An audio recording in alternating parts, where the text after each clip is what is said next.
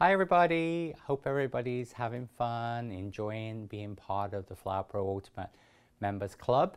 And in this particular lesson, I'm going to show you a thing we've had a lot of requests about on our regular Flower Pro Facebook group about wiring flowers. So in this lesson, I'm going to sort of talk a bit about ribbons. I'm going to show you the basic fundamentals of putting flowers together. I'm going to talk about sort of like how to arrange flowers, to using picks and different other products, and also going to talk about like accents, things you can add to sort of enhance your spray. So let's get started. So in most flower sprays, usually I'm going to use some ribbons as an accent. Now this is the air drying clay spray. And so in this spray here, I've got two what we call double figure of 8 loops at the end. All right, in most of my sugar flower sprays, because if this was going onto a cake, that means that sort of section there where we have the ribbons is the point of entry into the cake. So it helps to almost like disguise where this goes into a cake. Now, you can, of course, use ribbons throughout the spray, meaning that sometimes you'll see sugar flowers or air drying clay flowers or bridal bouquets in fresh flowers where you will have ribbons integrated throughout the spray. Ribbons are a good way to, first of all, obviously fill in gaps and space. So if you had a limited number of flowers, it is a way to help fill it out. Another thing I do quite a lot of is I'll often will use green ribbon because green ribbon emulates foliage, all right? So for example, like if I didn't have, say, that rose leaf spray there, I could actually cut these tails shorter, but I could have that as a replacement for, instead of green foliage, I could have green ribbons. Of course, they could be a darker green or this brighter green, all right? But in a lot of the flowers I do, so for example, this shows a sugar flower spray here, all right? So you can see here in the sugar flower spray, and you can see here, I have got two again figure of 8 in a sort of mauve color, and this just sort of is again a way of balancing the color. So you see the beautiful callallies. These are the callallies from my Flower Pro Book 2. This is the large size callalli like I have in Book 2 on the cake and showed on the videos. But you see what I've done here is I've taken that purple color and I've added that accent color at the end. All right, so it's a really good way also to balance color. Now sometimes in a spray or an arrangement, like for example, this is a topper for a wedding cake. It's actually like a vase topper. But so this is like a freestanding product. And in some of the later lessons, I'm going to show you how I do these type of, this is really done more as a flower arrangement. When I do wiring of flowers, I'm actually doing more floristry. And this is also floristry, but this will be more like if you took wet oasis and you cut your flower stems and put it in. Now you see how in this spray here, I've got a lot of ribbons, all right? You can see I've got green ribbons in there, I've got purple, I've got blue. And some of the ribbons in there are the green and purple are in a sheer ribbon. That's almost like an organza sheer ribbon. So that also gives a nicer, softer look than maybe a solid satin ribbon. All right, but that just sort of gives you an idea about sort of like toppers. But we will be doing some lessons later on in the club on obviously doing self-contained toppers, which is a nice alternative for a cake. Now, when choosing ribbon, there's lots of types of ribbon. The one used here is actually a grosgrain ribbon. So grosgrain is obviously has got little lines onto it. All right, this is quite a thick type of ribbon. We also have satin ribbon, all right? Now, satin ribbon, when you buy it, all right, this is called double-faced, all right? So if you look at this, you see how it's shiny on both sides, all right? So this is called double-faced ribbon, all right? And it doesn't always say double-faced, but when you look at the ribbon, or sometimes, of course, like in a fabric store, you can also buy ribbon by the yard or by the meter, but if you're buying a spool of ribbon, but as I said, this is double-sided, all right? And then sometimes ribbon, you will buy what we call single-faced or single-sided. So this is actually the sort of purple color I use for this particular spray in my class. And you see this is dull on one side and shiny on the other side, all right? So when I show you how to use this, I'll show and explain about how you get all of your shiny side up, all right? Now there are also other ribbons. This is, for example, like an organza ribbon. So this is like a sheer ribbon, similar to the ones used in the posy topper. And the important thing to remember is when you choose ribbon, it wants to hold its own weight. That means when you do this with the ribbon, all right, so see when you actually make it into a loop, when you make it into a physical loop, that it actually holds its own weight, meaning it doesn't collapse. because especially some of these type of sheer organza ribbons, they're very, very soft. They won't hold their own weight. So they're good for like gift wrapping, but not good for using in flowers, all right, because they're a bit floppy. Of course, there are also many other types of ribbon, wired ribbon you can use. And of course, as I said, there's lots of colors and different textures. You can do lace ribbons and things like that can also be used. This, for example, on this knife spray, this is actually like a burlap, a Hessian ribbon with a lacy edge. So you see that's very nice for more of a sort of a rustic look, all right? So there are obviously, as I said, lots of types of ribbons on the market. Now, when we make ribbon loops, all right, in your downloadable materials for this lesson, we has in here, this is from a class, so obviously slightly different formatted, but it says here for the spray ribbon loops, going to make 2 of these. We're going to take a 24-inch piece of green grosgrain ribbon, all right? So we're going to take a 24-inch piece, all right, which is about 60 centimeters, all right? So basically, I'm just going to show you here on my ruler here. So this is 12 inches, so about, as I said, about 60 centimeters, all right? So 2 ruler lengths, basically. It's just an easy, and this is actually the size I do a lot of my ribbon loops, is just 2 lengths of a ruler, a standard ruler, okay, whether it's a metric or imperial ruler. Now, when you make ribbons, all right, in your instructions here, it then says hold in the center, then measure 4 inches, all right? So you'd measure basically 4 inches, or obviously 10 centimeters from finger to finger, and that is going to be the length of the loop, all right? Now, so I'm going to show you this based on your instructions, and I'll show you how you would calculate this at home if you're doing different sizes, all right? So I'm going to start off, first of all, with my piece of ribbon, and I'm going to just take the ribbon, I'm going to fold this in half, all right? And what I'm going to do here is I'm going to fold this in half. Now, I'm right-handed, all right? So I have the ribbon between my left thumb and first finger, with my thumb underneath and my first finger on top, all right? And then what I'm going to do here is I'm just going to measure 4 inches or 10 centimeters. And so I'm just measuring. And then my other thumb on the other end, my right-hand thumb, is going to be thumb on top, first finger underneath. So it's the opposite. So my right thumb is on top, first finger underneath. My left thumb is first finger, my thumb underneath, first finger on top, all right? And then what I'm going to do is literally, I'm going to take my 2 fingers and I'm going to click my thumbnails together, you see? So you take them, so obviously they're opposite, and then when you do this, you click your thumbnails together, and what that's going to do is going to give you your first loop, all right? So I'm going to show you that again. So you just hold the ribbon in the middle. So remember, left thumb and first finger. And of course, if you're left-handed, you just would hold it with your right thumb and first finger underneath, and then your left hand, thumb on top, first finger underneath, all right? So you're going to do 4 inches or 10 centimeters. I'm just going to move my ruler out of the way. And then what I do here is I just take my thumbs and I click my thumbs together. So this will create my first loop, all right? So this is how you would do the ribbon. And then what I'm going to do, I'm using this as sort of like a little bit like when we use a size guide, we use a master size. We're going to use this as our size. You're just going to duplicate those. Now, each piece of ribbon you will take, you're going to twist it so that it's going to sit in the same way. It's going to be almost like a mirror image of the first one. So you see how I just take the ribbon and I'm just going to twist it, and I'm just going to do that in line. So you see how what we have here is we have a figure of 8 shape. All right. Now there is a single figure of 8, which means that when you do that, you would just put the wire over, you cut here, and that gives you a single. But most of the time I do double or triple. All right, double being the most popular. Now the other half of the ribbon, which we haven't used, I'm just going to again, just literally, just each time, you see how I'm just twisting the ribbon here like this.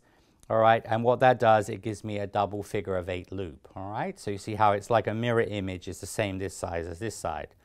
Now then what I do, I'm going to turn this over, and I'm going to take a 26 gauge wire. Now, of course, when you're doing certain colors, like if you're working on white ribbons, pastel, I would always recommend using white wire. For greens and darker colors like reds, burgundies, some either use white or green. But a lot of times for darker colors, I'll use green. For lighter colors, I use white. All right. So all I'm going to do here is I'm going to place the wire over the top. So I'm going to sort of take about 1/3 of the wire. This is a half piece of wire. Place this over the top, and then I'm just going to fold my ribbon over. Okay. And then what I'm going to do here is I'm going to just tape that, and I'm going to twist it nice and tightly, okay? And it's really important you twist it nice and tight here, because what that will do, that will hold everything together. You see, and this is going to give you your figure of 8 shape. All right. Now then, once you have done that, now a lot of times when I do this, I won't actually trim the tails until after I've got it in the spray.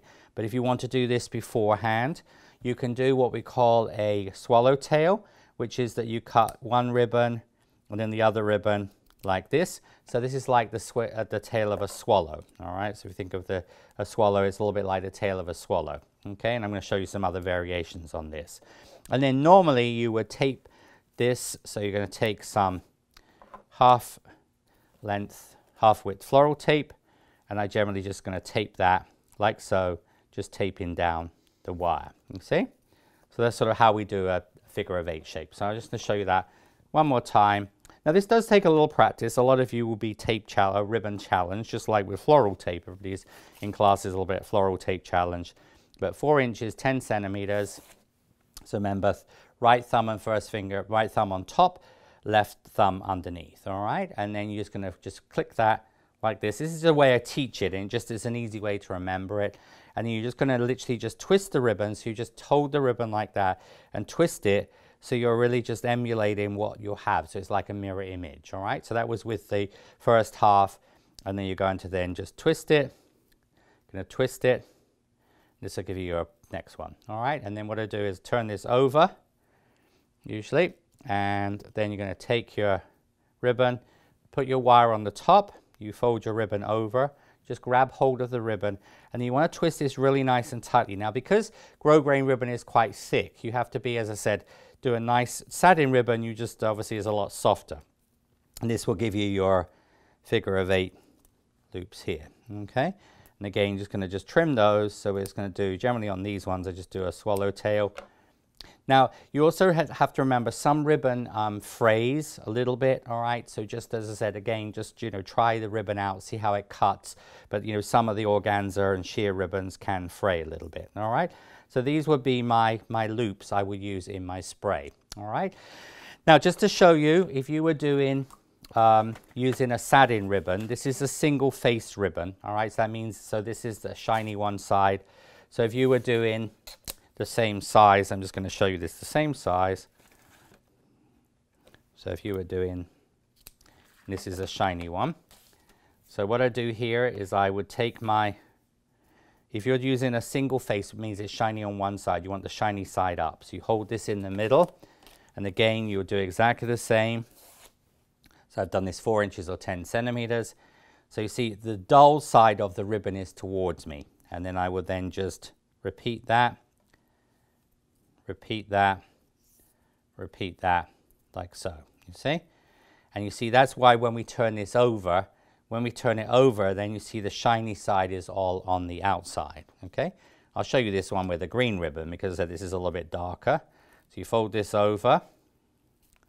You're going to just twist this like so. And again, you see how you'll have your beautiful ribbons. And again, these can be trimmed.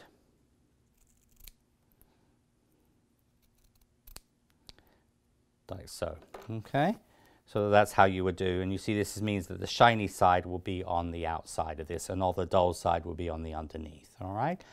Now, if you're using like a sheer ribbon, and also going to show you, so like for example, if you're doing a larger spray, like a larger bouquet, and you wanted to make bigger ribbons, all right, the thing you generally do is you just would maybe hold this up against your flowers, all right, so if you were, let's say you had big lilies, all right, and you wanted to have some ribbons, almost the ribbon loop generally wants to be about the height of the flower.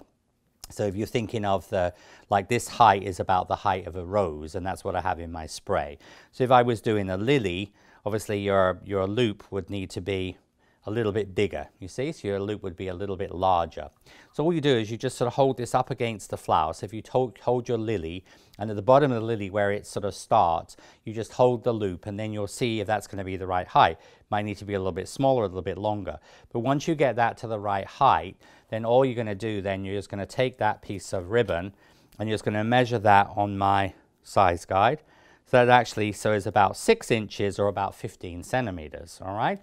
So if, for example, so you've got 6 inches, so that means that if you're going to make 2 loops and 2 tails, you're going to need 36 inches of that, or if it's 15 centimeters, you're going to need 90 centimeters, all right? Because basically you have 15 for a loop, 15 for a loop, 15 for a loop, 15 for a loop, 15 for a tail, 15 for a tail, all right? So that's sort of really how you calculate it if you're making double ones. And so when you're using, so for example,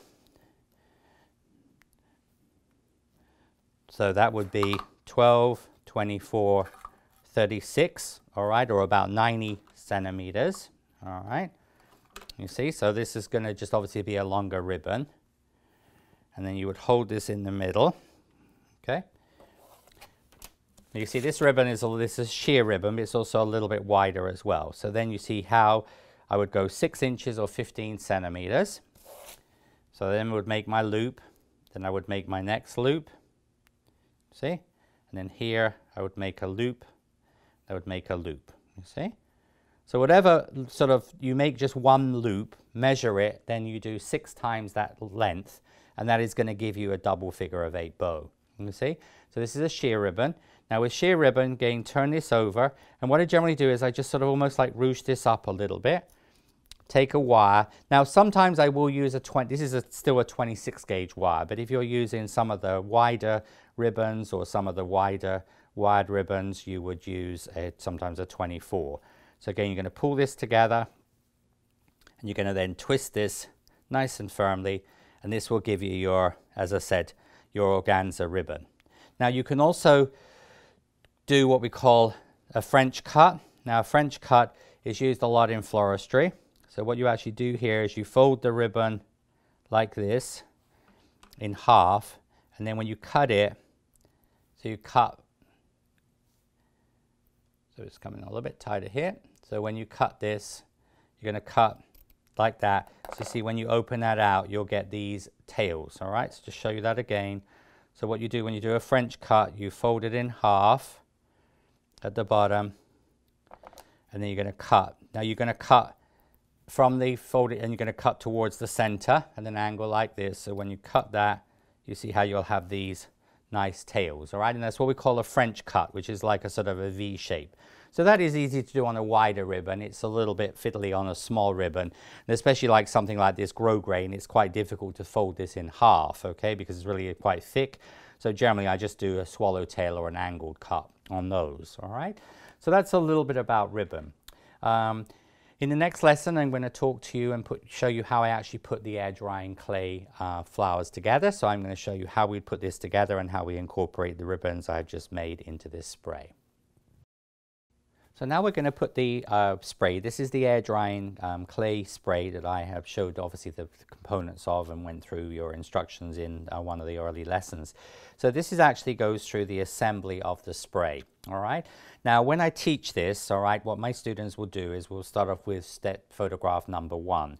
So on a piece of fun foam, or alternatively, which is obviously a thin foam, you could also use just like a towel, you know, dry flannel, just lay your flowers out. Now, of course, it's not so much of an issue with air drying clay because air drying clay is very durable.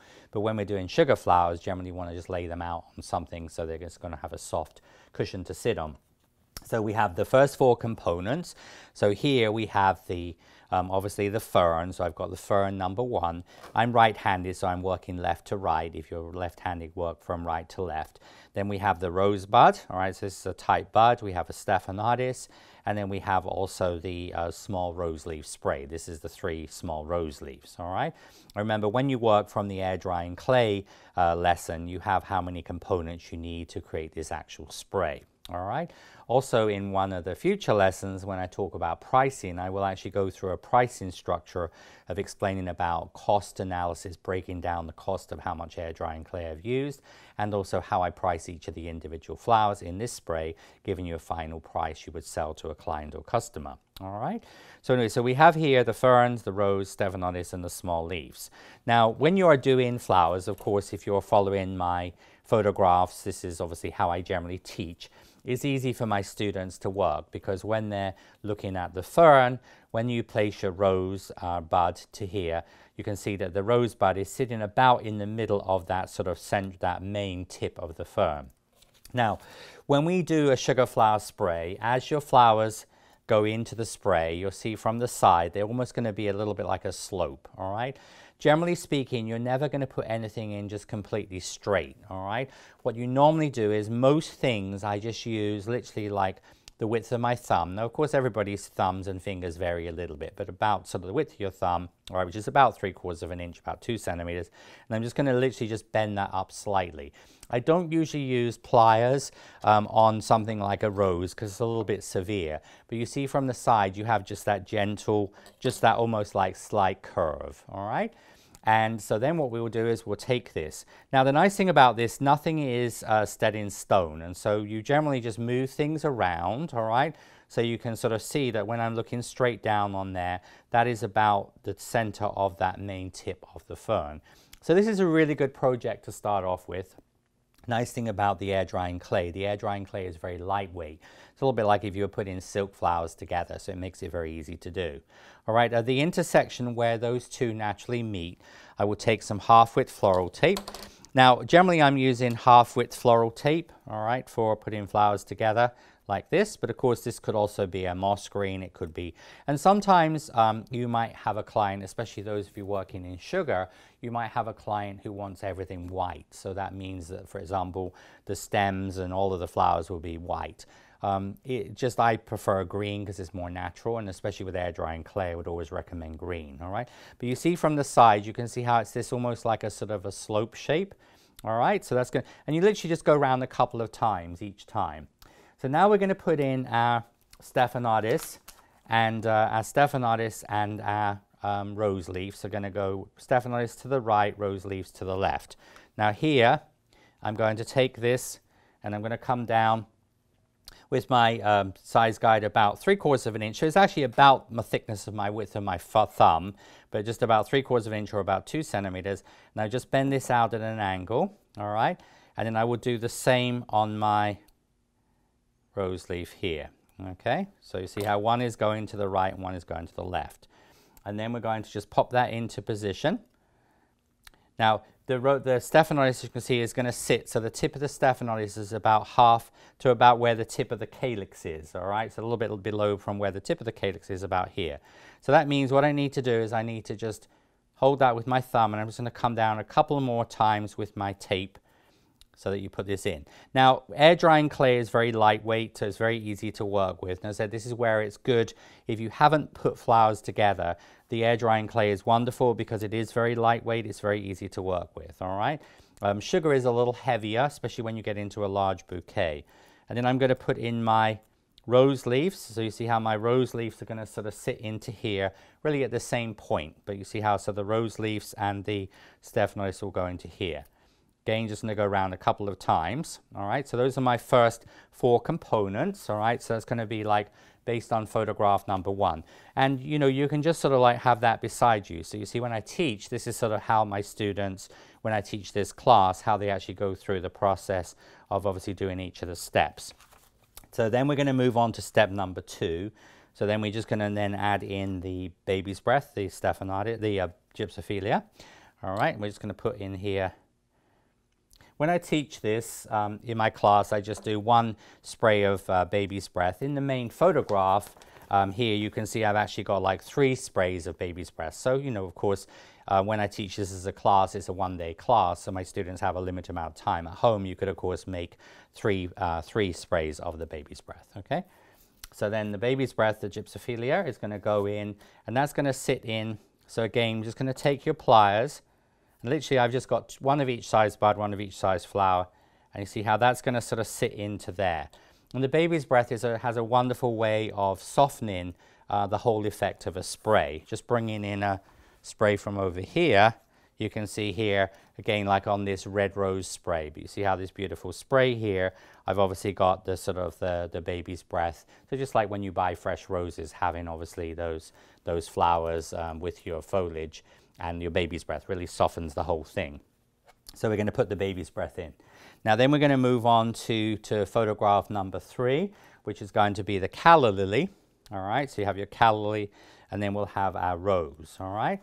But you can see also as we're going down, we've now sort of created also widths as well. So think of it almost like a sort of a slice of pie. So as you come down, the pie becomes wider on a real piece of pie or pizza. And it's going to be the same with your sugar flowers. And then as we sort of, as we add in the flowers, you can see from the side, you can see how you have this almost like this sort of slope, okay? So we're going to come down a little ways. Now, because the calla is quite long, all right, we're going to take this, and this is going to be held right at the bottom, and just going to bend it at a slight angle, okay? And you're first of all just going to place this where you feel it should go. And again, if you look at the photograph there, you can see how this is going to go in. So it's actually going to go in.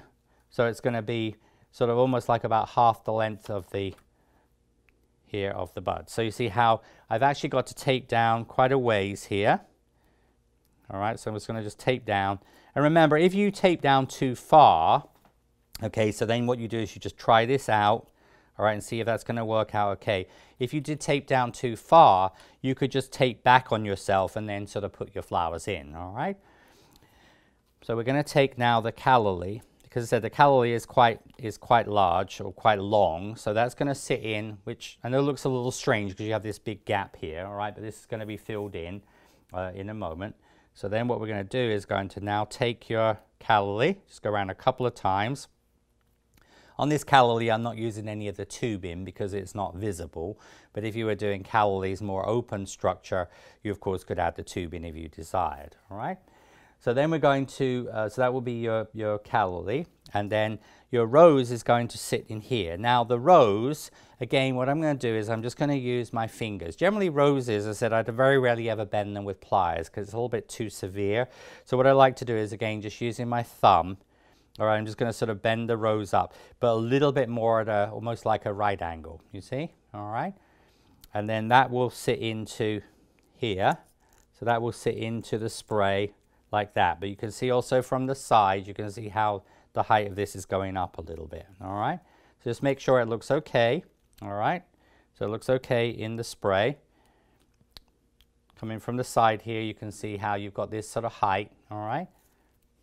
And then you're going to tape this in. Now with sugar flowers, all right, sometimes sugar roses, of course, are going to weigh a lot more than this one. So what we will sometimes do with sugar ones is you would take if you find your roses a little bit heavy, you could take a wire, like for example a 24 gauge wire, and then what you can actually do here is you can thread the 24 gauge wire over the top there, like so. So just going to come over the top. You wouldn't do this on air drying clay. And then you just would like just twist the wire just a few times, just showing you. And then you see, then you can just cut that off, that little tiny piece. So what you're actually doing is you're almost just sort of wrapping the wire around, just right at this bottom part here. And that will help to hold things in place, all right? But usually you'd only do that on heavier sugar flowers. Like if it was a peony or something like that, like if this spray was made as a, you know, this is obviously air drying clay peony, but if you had obviously a large peony in a spray like this on a larger scale, that's what I would often do. You can also use little zip ties. I'll be showing you zip ties a little later on when I talk about knife sprays, all right? So you'd put this in here like so, all right? So you can see how now we're at step number 3, all right? Now step number 4 is going to be the stephanotis. So again, I'm just going to bend this just slightly. So you see the stephanotis. And you see the stephanotis will come from behind here, like so. And again, at an angle. But you see how that just fills in that space here, you see? So when you put flowers together, it just really is practice, all right? It's a little bit of confidence, a little bit of practice. I was fortunate when I grew up in Essex. I used to work in a flower shop, and I helped in a flower shop on Friday afternoons and Saturdays, and that really helped me a lot because working with fresh flowers gave me a lot of confidence working with sugar flowers, all right? But it really is just a question of practice. The more you do of this, the easier it will become. But remember, if something doesn't look right, you can easily take it out. So you don't usually want to start taping until you've looked at it, all right, looked at it from all different directions. Now, the other thing is to consider are the flowers being viewed from the top? Are they coming down the cake? Are they going up the cake? That sometimes will be a difference in when you assemble them, sometimes how you put things together, all right? So we're going to put in the stephanotis. And then we're going to then put in the last couple of components. So we're going to put in the hydrangeas, are going to sit in the side.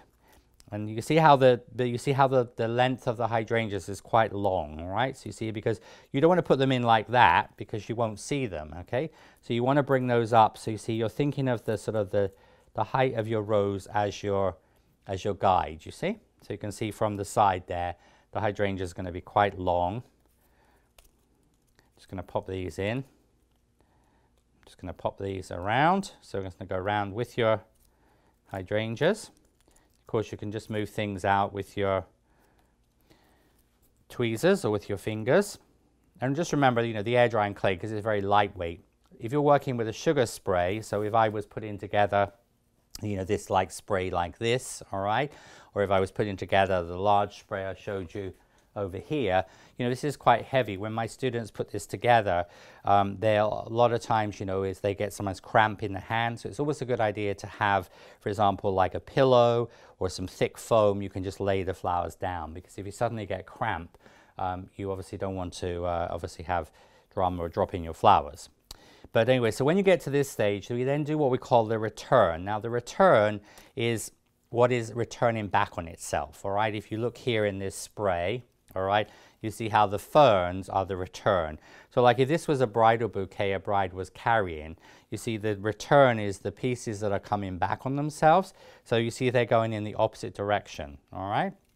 And on the spray here, you can see the return, all right? The return there is actually the, like the trailing eucalyptus, the forget-me-not, the rosebud, and then the other calla. You see how they're coming back.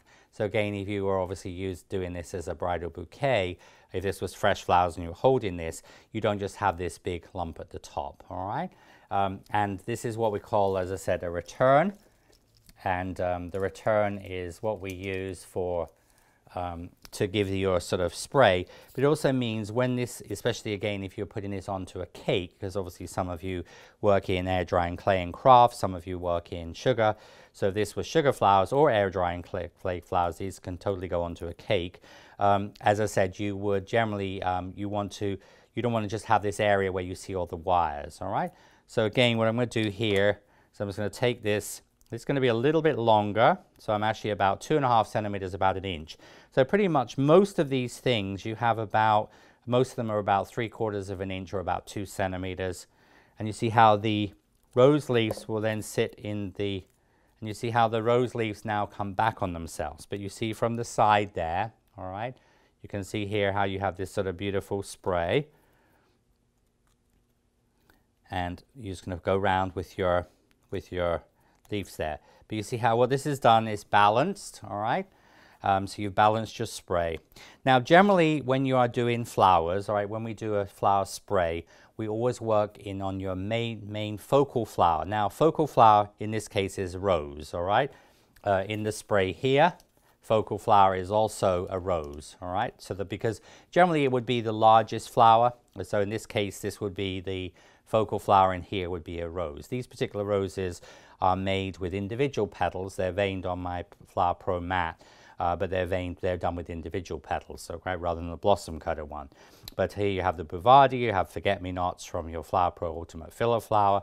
I have a calla from book 2. I've obviously got some other flowers, and some of these we're going to talk about also in future lessons, using your Flower Pro to create anemones and some other flowers as well.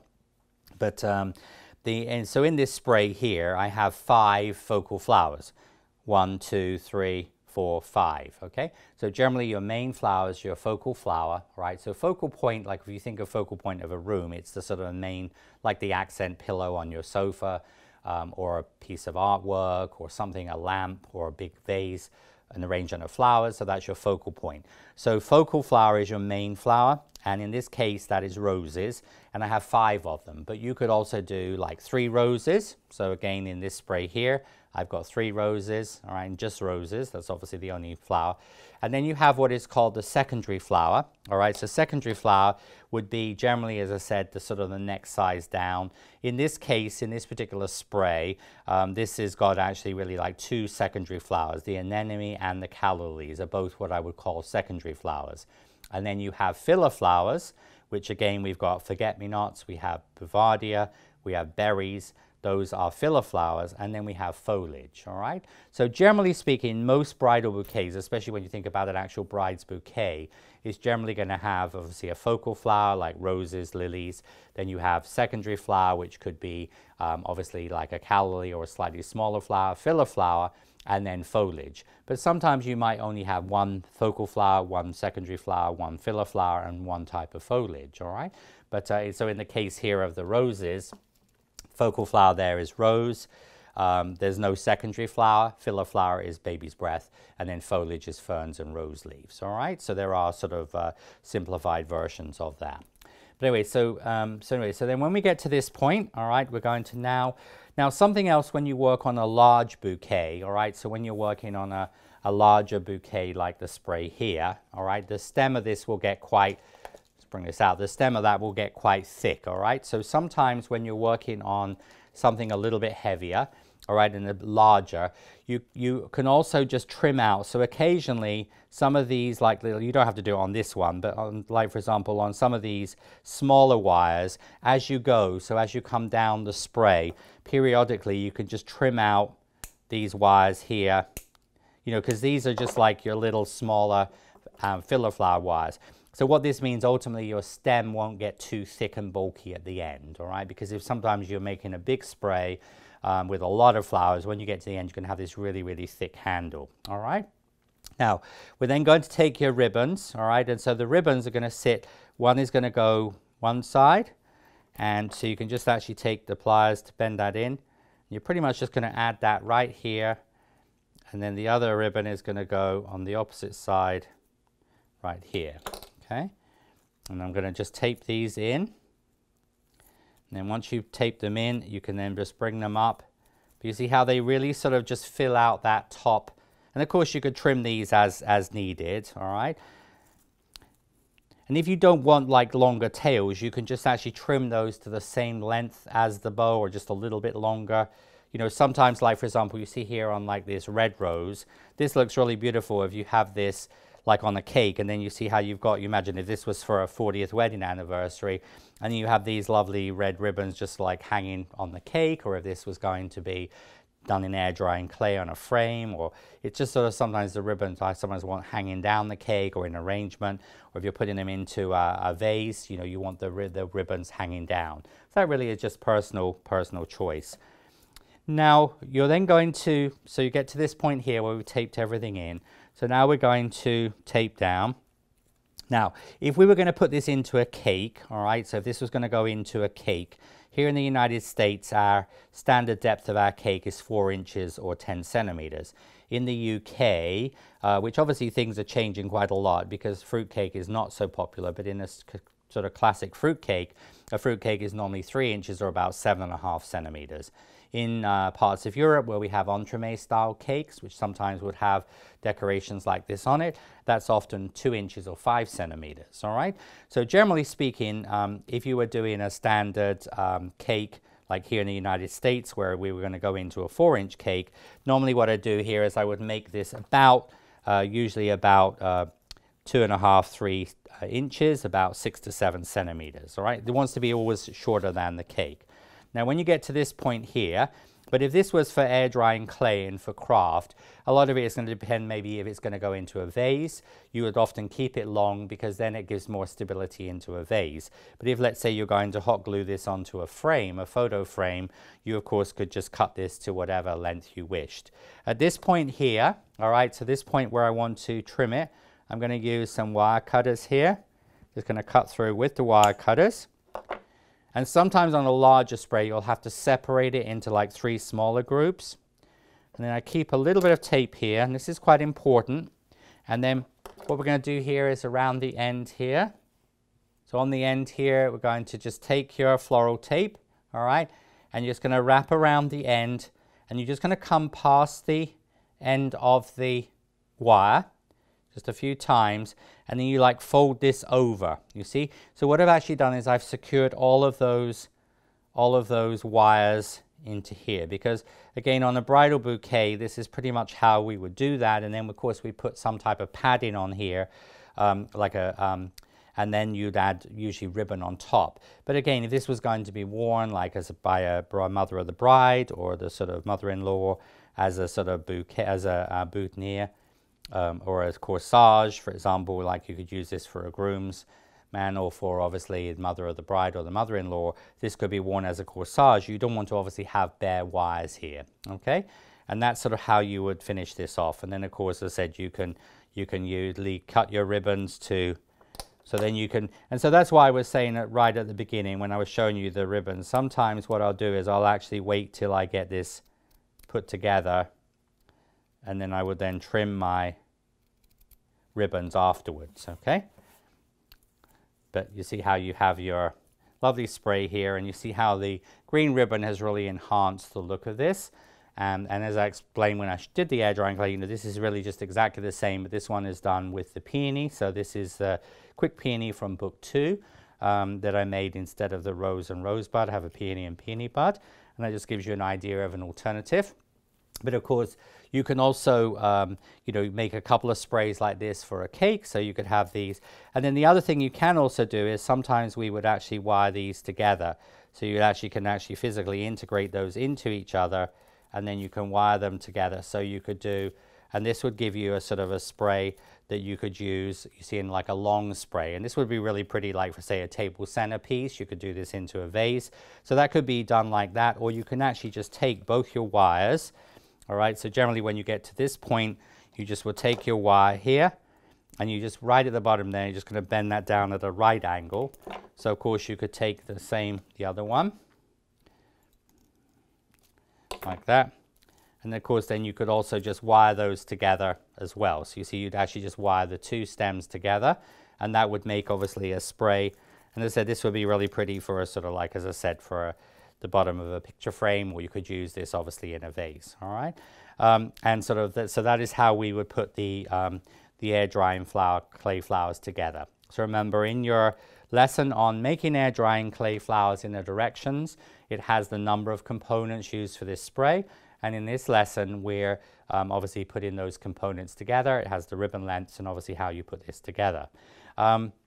In the next segment, I'm going to talk to you a little bit about how to calculate number of flowers, making them in air drying clay or in sugar. So I'll be right back. In creating sugar flower sprays and air drying clay flower sprays, I will often use to practice, but also to calculate how many I need to make in sugar or in air drying clay, silk or fabric flowers. Now, so what we're looking for is we're looking for buying flowers that are going to be a comparable size to our sugar ones. For example, this is a sugar, obviously large size rose. So this is made with Flower Pro, the large size rose cone, and the 110 millimeter, which is the largest blossomware. And you see this is a silk rose that is about exactly the same size.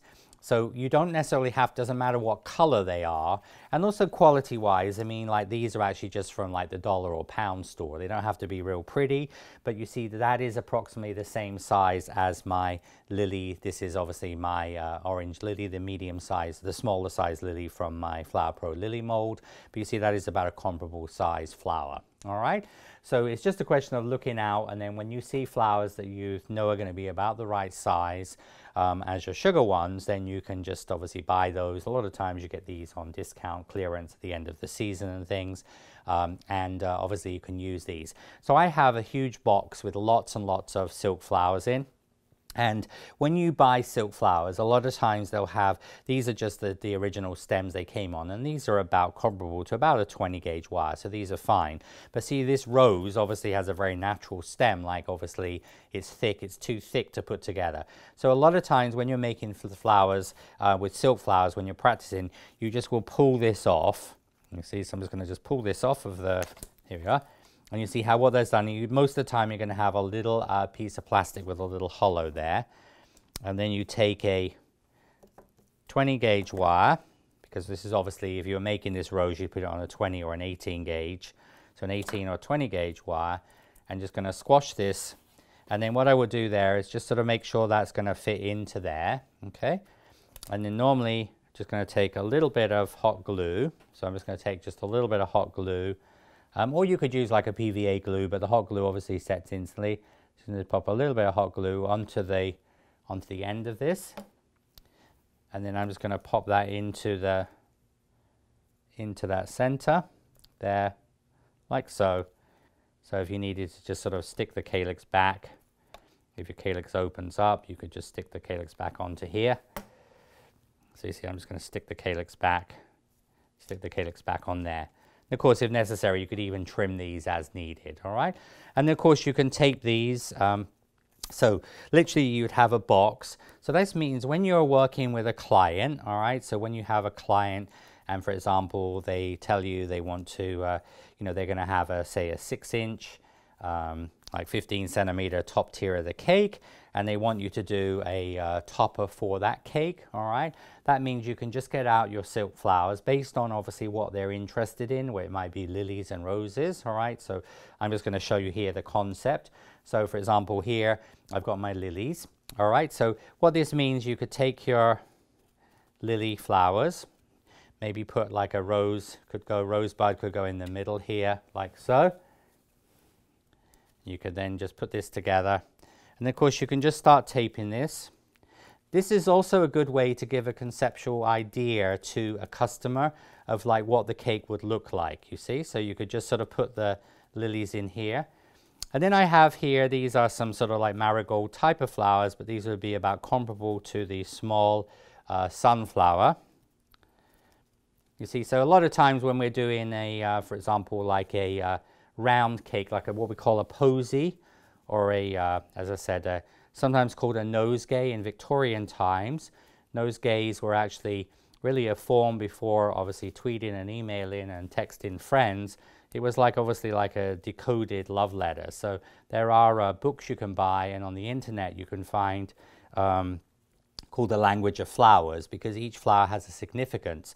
And so when your sweetheart or admirer would send you flowers, it would be almost like an encoded message. But you see how you're working, so you see how I'm working, and here again in odd numbers. So I have one central rosebud, but then you see how I've got the 3 lilies and the three orange like marigold type of flowers. Now when we're wiring leaves, again, the way we normally do this is you just would like cut the stem of the leaf. And here you just would take so this would be pretty much like when we do floristry, when we wire in rose leaves. This is basically how you do it. And you just make a loop through the wire here, all right? So this wire, and you just catch that through the top. So you see how it goes above the top of the top leaves. And then you're just going to just tape this around. And you see how then that would actually, so the loop just goes through that top piece. And again, you just would take that. So, and again, this is about the approximate size. It's not the exact same shape as the Flower Pro ones, but it doesn't really matter. But this is the comparable size of the extra large Flower Pro leaf cutter and then the large Flower Pro leaf cutter. All right. I've also got some leaves here that you could use, like for example, like the daisy leaves. You could use obviously some of the other like poppy leaves, you know, to give you that. So just remember, the thing is you want to try and find things that are comparable size, okay? Now it might also mean you might need to trim something down, so you could actually just use your rose leaf cutter and just draw on that and just trim it to that basic size. You see? So you just would then go into here, so these are going to go out where the orange leaves would be, like this. And then you see then I could go, for example, in here. Of course, you could add ribbons to this as well, you see? So then what you would do is you could just take this. So let's say this would be really pretty for the fall, for the autumn time in these colors. And then you would just take this. And then, of course, you could use a cake board, or you could use a cake dummy, or you could just use like as I said, ruler, all right? Just to sort of see how that would fit. So this is just 6-inch cake, you see? So that's basically would be the size. So this would be a perfect size topper to go on top of a wedding cake, all right? Then you see what you then do is, because you've now already had a lot of experience putting it together, but you now take this apart and you count the components, because you might have filler flowers in there and other things. So you take this apart, and then you'd actually then count, like, so in this case we have 1 tight rosebud, we have 3 small lilies, we have 3 small sunflowers, we have, obviously you'd need to make 3 extra large rose leaves, 6 large rose leaves, and then 3 poppy leaves, you see? So what this means, when you are then really giving the quote to the customer, you can then actually tell them, well, this is what we're going to use. You could do a quick screenshot of this just to give them the idea of what it would look like. Explain these are in silk flowers, but this will obviously be made in air drying clay or sugar. And so then the customer will have a little idea about what this is going to look like. And it's a really, really good way to practice, but also to calculate exactly how many flowers you're doing. Because a lot of times when we make sugar flowers, you will sometimes think, oh, well, that will be enough, say like 6 roses for a topper for a cake. And then when you actually start putting it together, sometimes a few hours before the wedding, you'll realize you should have made 9 or 12 roses, all right? So this is a good way, because as long as these are the same size as you make in sugar, in theory, you're just duplicating what you have in silk or fabric flowers into sugar or air drying clay. So that's a really good tip for you. So just keep a lookout for fabric silk flowers, same sort of size as you make your air drying clay or your sugar ones would be, and use those as your guide, and just keep them. Remember, it doesn't matter what the color combination looks like. It could be a hideous color combination. Really what we're doing here is just using these for calculation of size and number of components you will make. So when I come back, I'm going to talk about some other different accents we can use for weddings, like knife sprays, etc.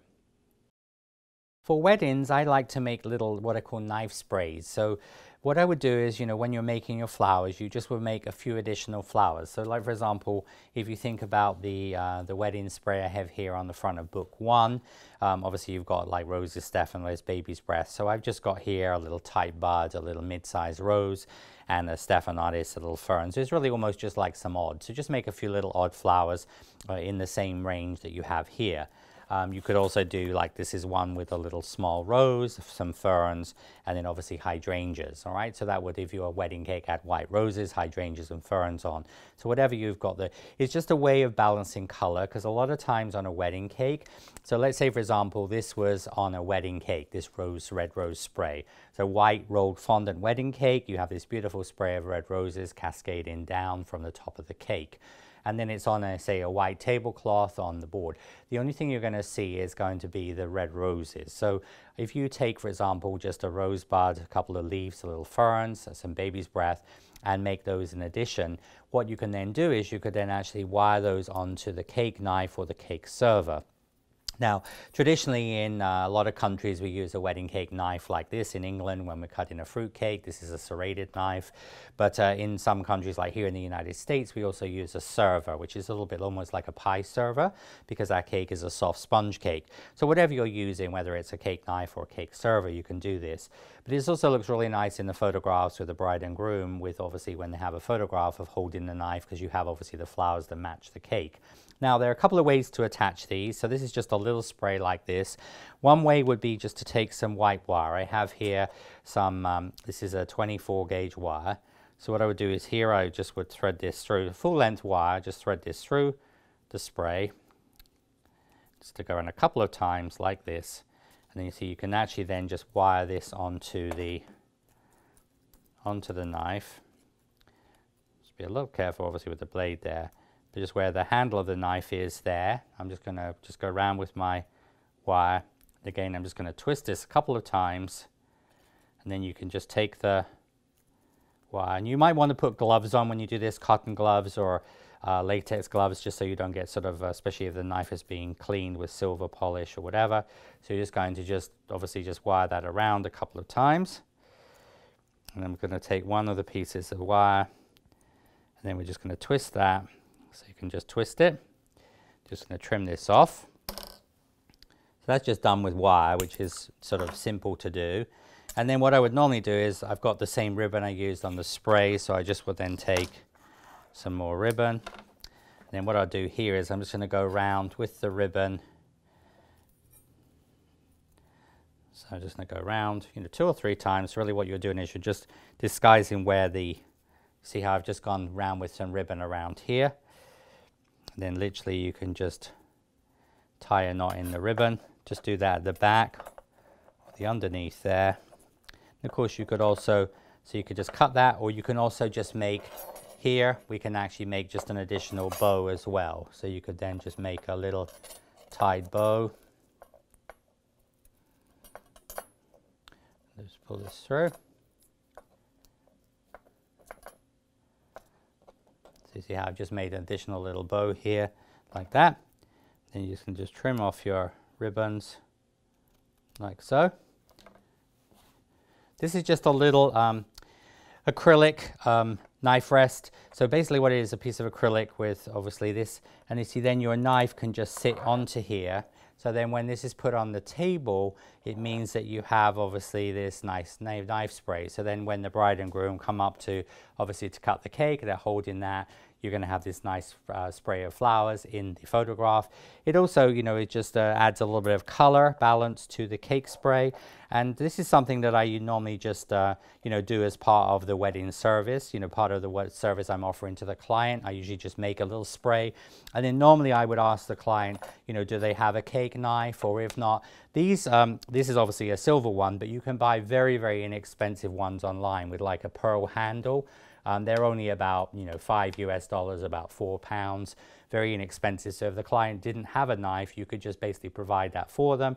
Just give them the knife with a little spray of flowers on. Another way you can put the knife on is using zip ties. Now zip ties are also a good way. When I showed on the wiring of the spray, if you're putting heavy flowers together, when you're doing a bouquet and you find that you get to a point where you need some stability, you just literally put the zip tie through the flowers and you just can pull that, and you can get just white clear or clear zip ties. You pull that, just trim it off, and that's going to sort of hold the flowers together. That's also good on a posy. If you have a large posy where the flowers are flopping a little bit, you can put that through the posy, pull it nice and tight, and it will hold everything together. But a zip tie works well here. So here I have a little bit more of a rustic look. So this spray, knife spray, is obviously here. We have that, so you can just go around with your zip tie. You see, I'm just going to just pull this in to here like this. You see, I'm just going to pull that nice and tight, the zip tie there, so it's really not really noticeable. Just going to trim that off and just sort of rearrange your little flowers here. These are actually, these ones are air drying clay, all right? So obviously I can move these around very, very easily. These ones are sugar ones here, so you can, you know, do sugar or air drying clay. This also, if you do them in air drying clay, even if you're doing sugar flowers on the cake, you can do air drying clay ones to match there. So just going to pop the little block of acrylic there. You could also do like a piece of wood, you know, so you could just use a piece of wood. I've also done for weddings. I did weddings for a friend. She got married at a winery, so I actually used just a wine cork. So what it is, I took a wine cork and I made a little sword with a serrated bread knife into the wine cork and had it this way, and then just put the blade of the knife into a wine cork. So there's lots of sort of fun things you can do. But you see here how you would then take your, and this would make knife sprays, all right? So these are a really nice addition to obviously any wedding, any celebration, 50th wedding anniversary, whatever. You can do some really fun things. But with your air drying clay, this makes also a lovely keepsake. So even if you said you're doing sugar on the cake, you could do air drying clay flowers to match for the knife spray. On some of my craft projects I've done, I've used air drying clay flowers, also hot glued onto the champagne flutes to match. So that means you have the two champagne flutes and the wedding cake and everything will match beautifully. But these make really nice keepsakes for the client or the family to remember the beautiful wedding or celebration from. All right. Now in the next segment, I'm going to show you some accents we can use in amongst flowers for sprays. So in this segment, I'm going to talk a little bit about using other accents rather than ribbons. So something I use a lot of are wire loops and like little curly cues, look a bit like corkscrew willow. So this is some, here I have a 22 gauge brown, a white wire. I've got, it could be white or green, and I've got brown floral tape. But you can do this with green, you can do this with also, floral tape comes in gray, pastel colors, also comes in silver and gold. Just using some full width brown tape. And what I would then do, you just would start taping. So I'm just going to tape about 3/4 of the wire, like this. And I come down.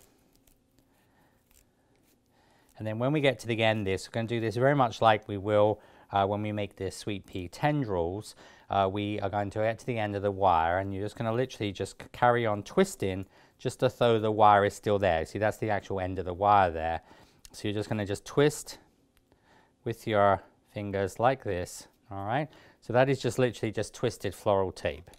Then you cut that. Now cut it at an angle so you get like a little bit of a taper on the end there.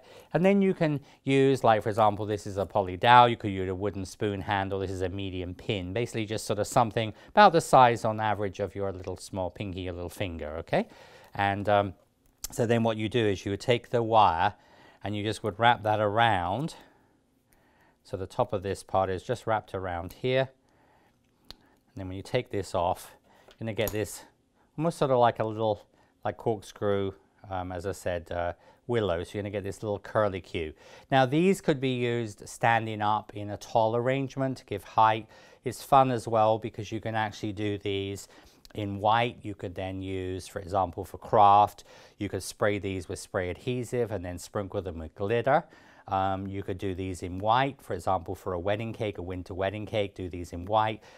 Brush glaze on here or spray lacquer. And then what I've done is I've used some of the like disco hologram dust, which is a sort of non-toxic product we use on cake, and done like the snow sparkles. You're going to get like frosty branches.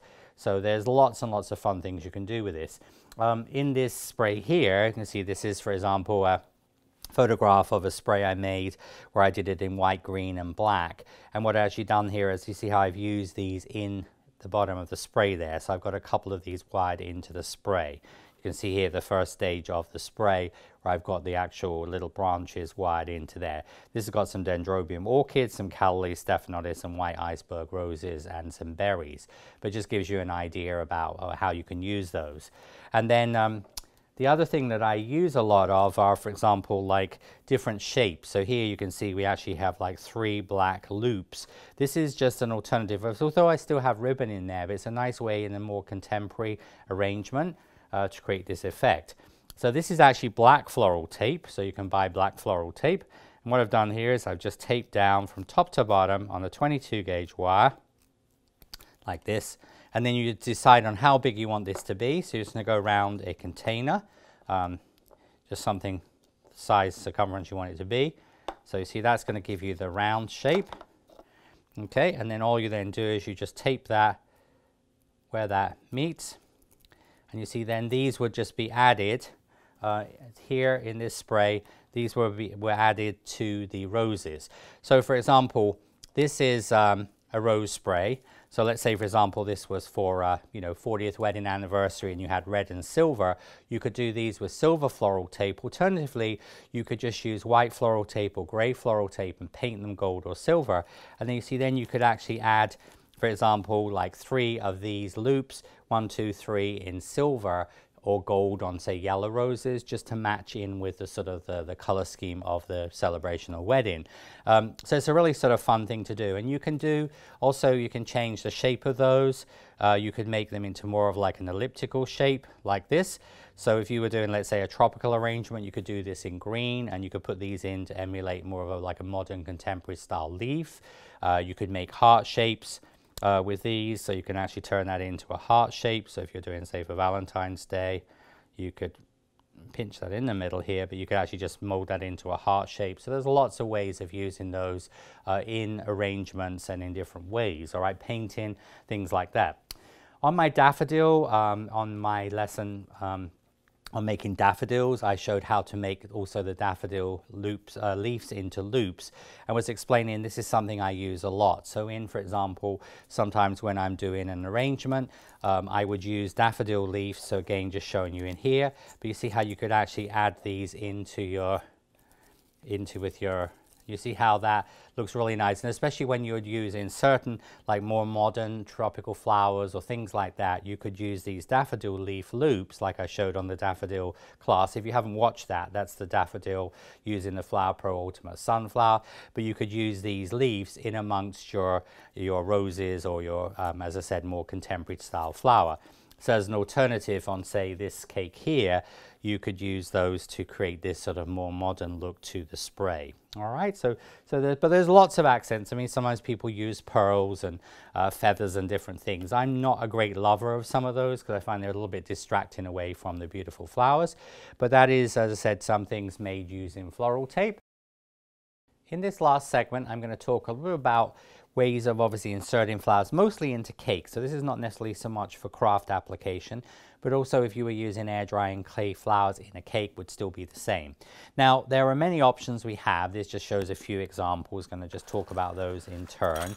So first of all, these are called poly dowels, all right? These actually have a ribbon in them, so you can see they're sort of, these are the regular size poly dowels. I do have these made on my website in the my signature green, but these are available in the UK in white, obviously, and they have the 2 sizes as well, but they're just called poly dowels. And but these are food grade plastic, so obviously these are made to go into cakes. And what's really nice about these, I use these a lot, they're very easy to cut with a pair of scissors. And so, for example, if you were going to use your air drying clay spray and you wanted it like standing up in a cake, so what you do there is you just would cut this generally to the depth of the cake, all right? So that would be 7.5, 10 centimeters. Usually cut it just a little tiny bit shorter, so I'm going to do this about 9.5 centimeters, about 3 3/4 for a 4-inch cake. And you see then this fits beautifully on the end of on here. Now, when you put that on, you see this is a nice snug fit, all right? So that is a perfect size. So if you're going to stick this into the cake, so then you just would basically take your pair of pliers, you'd push this into the cake, because you never should stick wires directly into a cake, whether they're sugar flowers, air drying clay flowers, because wires can go rusty. It's also not food grade, so you always have to have a barrier between the cake and the flowers. It also means the client can then just pull the flowers out and take them. Now, if you put the flowers into, say, the straw, and they're moving around a little bit, meaning it's not a snug fit, what you would then do is you just would come back and just take your floral tape, and you just would go around a few extra times,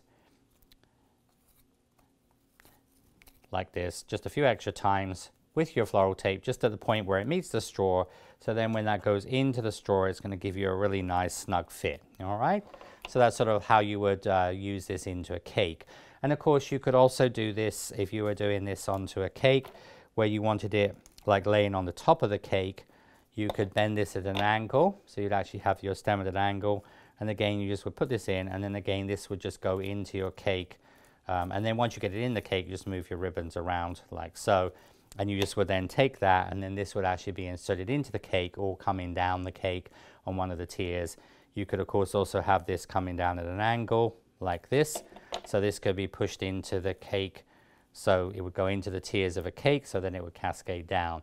Now, in most of my Flower Pro videos from my obviously Flower Pro line, most of them I do show how to take the flowers like the peonies and the sunflowers and the different flowers that I've used and use them in different ways on cakes. So if you haven't watched all of those, go back, because each of them focuses on different things. I'm just really doing an overview of things we use. This is good for a larger spray, like when we do, for example, like a big spray, all right? And on actually my peony video, I showed how to do this. And that is if you take two small poly dowels, and then you take one of the large poly dowels, and what you actually do here, and I do this a lot, I use this technique a lot on cakes. So see, what you're actually doing there is you're making 4 cavities, all right? So what you do there is you take that, and then I just use a little bit of hot glue just right at the bottom there to secure that, and then just take like a little piece of fondant or gum paste and push onto the bottom. So this is an example of what it will look like. So you're making like a cap on the bottom, and you see then you have actually a sort of a holder. Push this into the cake. You have obviously multiple, you've got 4 cavities there.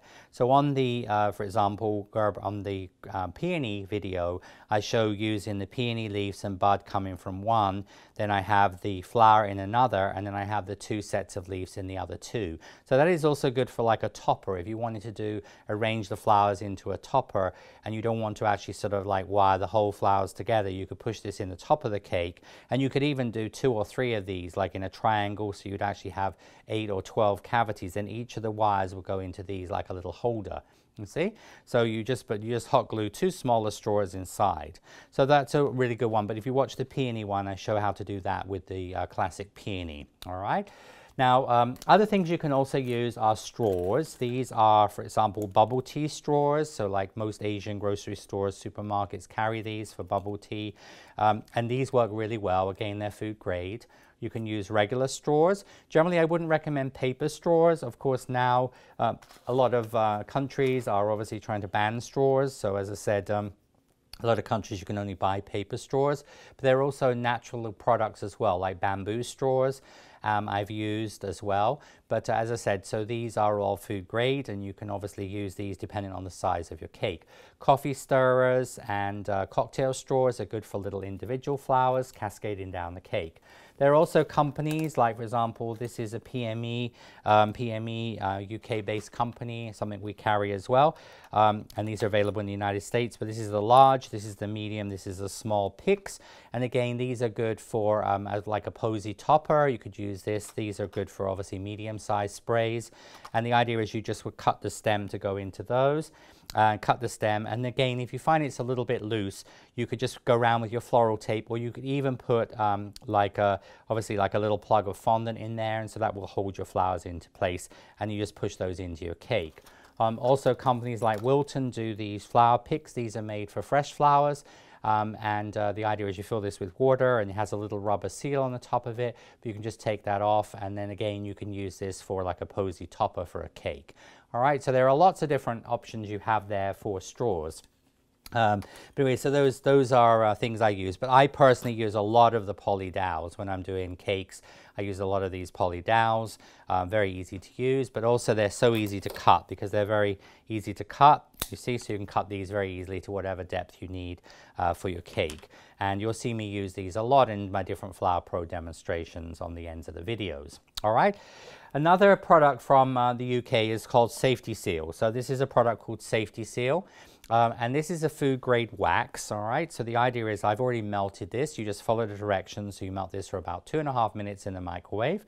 But this is really good, like if you were doing a cake where you were doing like a rustic cake and you needed to, say, put a real branch in it. Of course, this could be made with wire and floral tape, but if you wanted just to do, as I said, like an actual branch in a real, like a naked cake, what you can do there is you can just dip this in, and you can do a second dip if you need to as well. But this forms a food grade barrier. This product is available on Amazon. You can get this in the US and in most countries. But as I said, it gives you a food grade. Some people have used chocolate, melted chocolate, but this is very convenient to use. So if you were going to use, like for example, silk flowers or an air drying clay, say large peony, this is actually silk one, you could again just dip that into the Safety Seal, take that out, and just give this a couple of minutes. And what this will do, this will actually form an airtight food safe barrier. All right, this means that you don't have to use necessarily a straw there, although you could, but what it means is you basically can push this directly into the cake surface. Like if it was a semi-naked cake, you push it straight into your cake, and what this would do, this would stop this. This is also great if you ever have to do fresh flowers, like if you took organic, say fresh roses, you just dip the stems of them in this product, and that will form a food safe barrier, because sometimes a bride might be insistent on a wedding cake of having fresh flowers. This is mostly more for cake side than craft side, but we can use this product. Also, like for example, this is like my beautiful antler from my Flower Pro from my antlers. So again, you see I could take this and I could just give it a couple of dips like that. And you're just going to let this dry. And when it dries, it will dry opaque, all right? So you can see it's starting to go a little cloudy.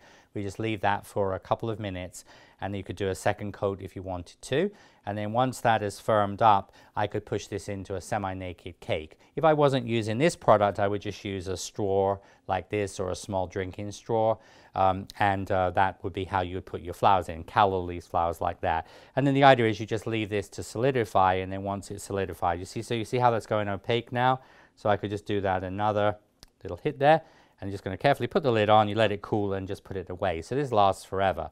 And you see how that's going to give you this, this food safe barrier against your cake. Because as I said, you never want to stick your wires directly in the cake. You will see a lot of people on the internet where they stick flowers in directly into the cake. But as I said, you have to think about the health risk. Wires are not stainless steel, they're steel. If you wash a steel knife or a steel cookie cutter, you don't dry it, it will go rusty. I've actually seen wedding cakes where when the sugar flowers have been removed from the cake, they're actually rusty inside the cake. So that obviously would contaminate your cake. I've also seen wedding cakes where flowers have been pushed directly in the cake, and when the caterer or whoever's cutting the cake pulls the flowers out, the floral tape becomes unraveled because it hasn't been taped tightly enough and stays inside the cake. So those are all things that you never want to do. So you always want to make sure you use a straw, a posy pick, something that's going to obviously, as I said, act as a barrier for that. So once the flowers are taken off of the cake, then you can use little stands. These are little holders, small and large. So this is a really nice way for a customer, a client to obviously arrange these. As I said, with air drying clay, these could be hot glued onto a frame. And then obviously, say for example, a 50th wedding anniversary, you could have a photograph of the couple and then have the beautiful yellow roses, let's say from the cake, used on the frame. You could put these into glass domes. You can do all sorts of sort of fun things with them. And especially with air drying clay, it's a little bit more feasible to keep in and use in the home than obviously sugar. And so that's a sort of fun idea for that. In some of the upcoming videos and classes, I will be talking about hoops. So sort of these are some of the Katie Sue hoops. So I will be showing you how I use these. We have some new ones we're working on at the moment. So I'll show you how they work to do beautiful sort of wreaths and hoops on wedding cakes. So those will be in some of the upcoming classes and lessons. And as I explained earlier on, also I talk a little bit about, I will be showing you how to do some self-contained arrangements. So basically how you would do a topper, like the Wedgwood type of vase, how you'd arrange flowers into that. So I hope you've enjoyed this lesson on wiring flower sprays, both sugar and air drying clay. Remember, if you have any questions, don't hesitate to ask. I'd love you to post on the platform.